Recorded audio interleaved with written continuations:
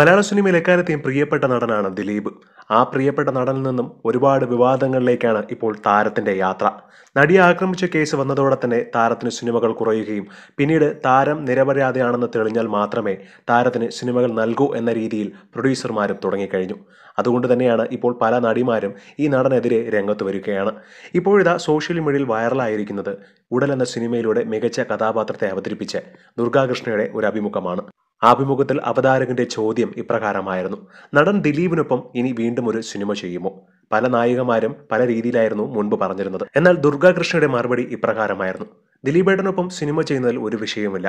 ഞാൻ സിനിമ അഭിനയിക്കുന്നത് നല്ല കഥയാണെങ്കിൽ അത് അഭിനയിക്കും, അത്രമാത്രം. പക്ഷേ അവസാനമായി ദുർഗാകൃഷ്ണ പറഞ്ഞത് എല്ലാ നടിമാരും പറയുന്ന അതേ കാര്യം തന്നെയാണ്: നിരപരാധിയാണെന്ന് തെളിഞ്ഞു കഴിഞ്ഞാൽ പിന്നെ അഭിനയിക്കാം എന്നായിരുന്നു ദുർഗാകൃഷ്ണയുടെ മറുപടി. ഒരുപാട് പേരാണ് നടൻ ദിലീപ് നടി ആക്രമിക്കപ്പെട്ട കേസിൽ ബന്ധമുണ്ടെന്ന് അറിഞ്ഞതിനു ശേഷം ദിലീപിൽ നിന്നും സിനിമ ചെയ്യുന്നത് നിർത്തിയിരിക്കുന്നത്. മാത്രമല്ല ദിലീപിനൊപ്പം അഭിനയിക്കാനും പല നടിമാരും വിസമ്മതിക്കുകയാണ്.